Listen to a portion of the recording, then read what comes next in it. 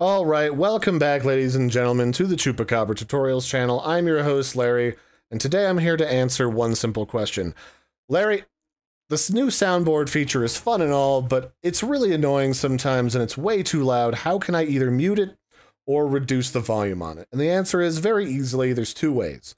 The first way is to go into the Open the Soundboard button, to open the soundboard itself, and here in the upper right corner is a button that controls the soundboard volume. I've got mine at halfway, like 42%, because I've already had my ears murdered repeatedly since this tool has come out.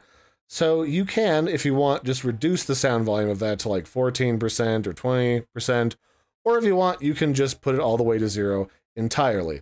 Similarly, if you're having trouble finding that option, you can go into the user settings, and you can go into the voice and video settings, and then up here at the top is the soundboard volume.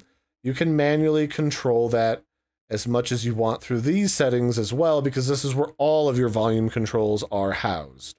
So you can mute it through here, and you can also mute it through the soundboard directly so that you don't get ear murdered every time someone uses it. So that's it for this one, ladies and gentlemen. This has just been a quick little video on how to reduce the volume of the new Discord soundboard so you don't get ear murdered every time someone uses one of their new crazy sounds that they grabbed off the web for free. So that's it for this one. Don't forget to like and subscribe, and I'll catch you next time. Bye, everybody, and have a good one.